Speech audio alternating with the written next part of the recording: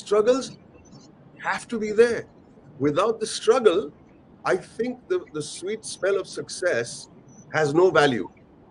Uh, and I think you should not feel the danger in struggle is it you shouldn't feel victimized.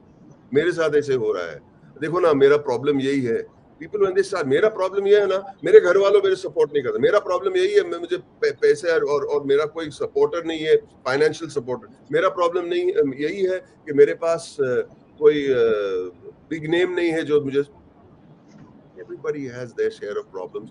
People do things without arms and limbs and money and much worse. What are we grumbling about? What are we grumbling about? That you didn't find success a few years earlier. You didn't. Sorry, I'll correct myself. Fame.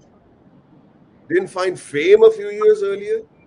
I think success is fighting to make sure to move forward, to learn something new that you can be proud of. Whether you become famous or not should not matter. Fame is a very, very dangerous thing. You become famous and then suddenly all your hunger and all your passion suddenly disappears overnight. It just disappears. I'm famous now. What do I need to work hard for? Tell me. And I find that extremely dangerous. Money comes in. Why do I need? Where is the fire in the belly? Money's coming, fame's coming. I just go and work on autopilot. I think that's even worse than the struggle that we are talking about. But struggle is a time to learn. Struggle is a time to sharpen your tools.